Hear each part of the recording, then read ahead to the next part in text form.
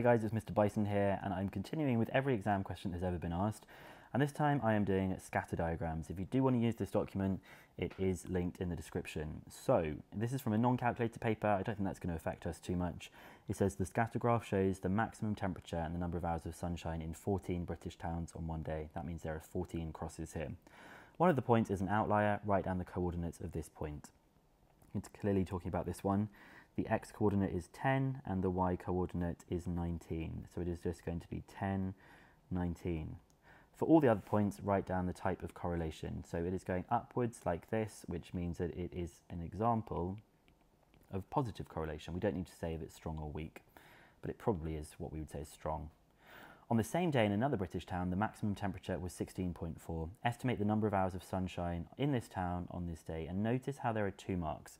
So you do have to draw the line of best fit for this one. So I'm going to draw a line of best fit that tries to go through like as many of these points as possible. I can move this a bit so it kind of behaves a bit more like my ruler would do. And we're going to estimate the number of hours of sunshine. So the maximum temperature was 16.4. I'm just going to zoom in for this to make it a little bit easier to see. This is 16, this is 17, so 16.4 would be 2 squares along like this. Let's make that become a straight line. And I'm just going to read down here as well and see what that pulls me to. And now we can see if this is 12, I'd say that looks like it's about 12.8. So I'm going to say that it's 12.8 hours for this. And then it says, a weatherman says, temperatures are higher on days when there is more sunshine. Does the scatter graph support what the weatherman says? I mean, this weatherman's not particularly sophisticated, is he? Temperatures are higher on days where there is more sunshine. It's kind of obvious, right? But we can see it on the graph, so we're just going to say that. Yes, there's positive correlation, but we're going to say when there is more sunshine, the temperatures are higher. Does the scatter graph support what the weatherman says? Yes, as there are points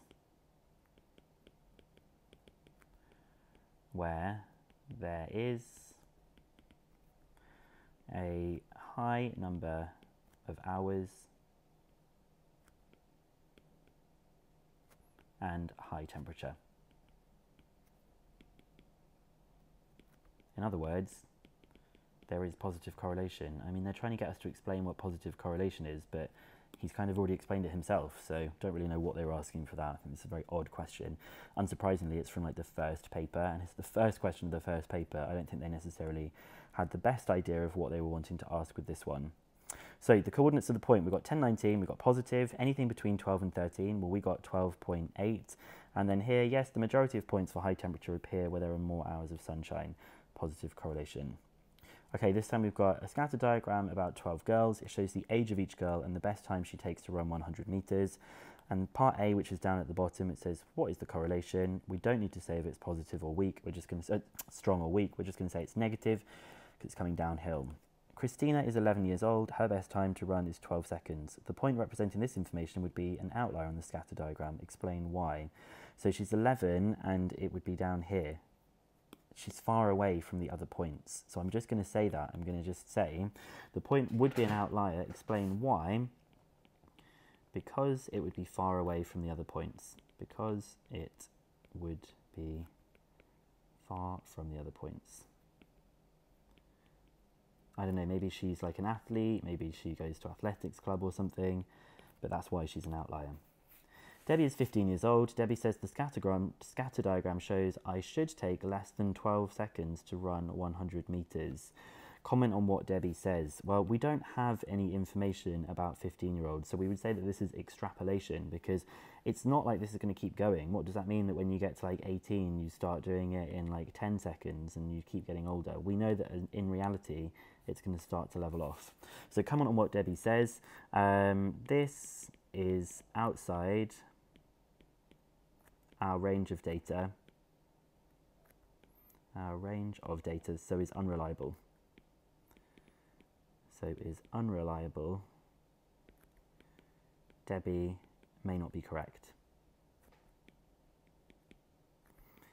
And I'm going to say, as an extra thing, this is called extrapolation. They don't even mention this in the mark scheme, I don't think, but this is called extrapolation. Interpolation is when it's inside the range, anything between, I don't know, like 10 years old and 14 years old. So let's have a look at this. We've got negative, it's far away from the other points, and the point would be outside the range of the scatter diagram, which is what we were talking about with extrapolation. You'll notice these are all really early on in the exam paper, like question 1 or question 2 as well, so they're considered quite easy ones. Sean has information about the height in centimetres and the weight in kilograms of each of 10 rugby players. He is asked to draw a scatter graph and a line of best fit for this information. Here is his answer. He has plotted the points accurately. Write down 2 things that are wrong with his answer. Well, if I drew the line of best fit, I would probably be doing a line of best fit that kind of looked like this. So I'm going to say, because it's an error one, I'm going to say that his line of best fit is not correctly drawn. And the fact I've actually drawn a correct one on the diagram shows the examiner I know exactly how to draw them, so that they might just be like, oh, that's not enough detail. Well, I've shown them what a correct one is on the diagram. Now, I always check with different things just to kind of look at the numbers and see if the numbers are all correct. So we're going to try and find the second mistake, because 85, 90, 95, 100, 105, fine. 140, 160, 170, oh wait, there's an issue here, because going 160, these are going up in tens, and there isn't 150 on the diagram. So I'm just going to say that 150 is missing on the x-axis. And we'll have a look at these and see if there's any other ones that they've got that are wrong as well. So line of best fit is incorrect. LOBF is line of best fit. The 150 is missing, or the height isn't linear. But they wouldn't accept, there's no title, they wouldn't accept anything. It does, the graph does not start at 0, which is interesting. Interesting, they wouldn't accept those. So again, question 3, you can expect to see these quite early on in the paper. So we've got a scattered graph about the mark a group of students got in science, in a science test and a maths test. And we can see them all on here. Jamie got a mark of 34 in the science test. Use the scatter graph, find an estimate for Jamie's mark in the maths test. Now you do need to, for this, draw a line of best fit. So you kind of want it to go through like as many of the points as possible. Again, if you're using a ruler, it's a little bit easier than what I've got on my app here. So he got a 34 in the science test. Well, 34, if I'm just going to draw up from 34 to the line, looks like it's here. And then if I draw across from the line over to here, it looks like his maths test mark is going to be about 39 or 40. So I'm going to say that his mark in the maths test is going to be 40. And the diagram's enough evidence for that. If you don't draw the line of best fit, you're only going to get 1 out of those 2 marks from that's what my understanding is.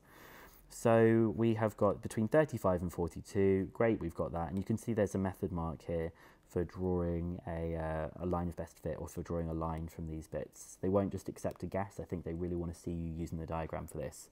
Again, it's a question 1, so first thing you'll come across in the paper. Scatter graph shows information about the volume of traffic and the carbon monoxide level at a point on a road each day for 22 days. That means there's 22 dots here. 1 point is an outlier. Write down the coordinates of this. There's my outlier. The x coordinate is 100 and the y coordinate is 18. For another day, 370 cars pass the point on the road. Estimate the carbon monoxide level for this day. So this 370 is going to be here. So I'm going to try and draw a line of best fit through as many of these points as possible. Not easy to draw this one's line of best fit. In fact, I might draw it a bit more like this kind of thing. Hopefully that will be good enough. I'm going to draw up from 370 to the line, which is around here. And then I'm going to draw across. So it looks like, I don't know, about 13.8, something like this. So I'm going to say about 13.8. And we've got one of the marks for doing a line of best fit here. Alfie says because there is an outlier, there is no correlation. Is Alfie correct? You must give a reason for your answer. Well, no, he's not correct, because if you ignore it, there is correlation for these ones. So is he correct? And I'm going to say no, you should ignore the outlier. You should ignore the outlier.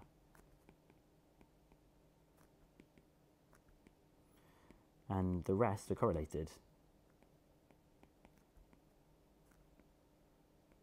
Okay, let's double check and see if we've got these ones. So we're looking for 118 and 13.8. 118, yeah, 13.8 is inside the region. In fact, it's bang in the middle, which is very good. And then we've got the decision and the statement. So no, you can ignore this point. It's absolutely fine. Lots of different things you could say here. So do have a look at them and see if you've got something that's similar.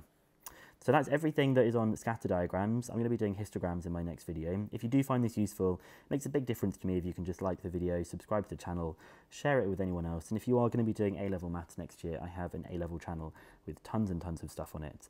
So do go and check that out if you're definitely doing A-level maths next year.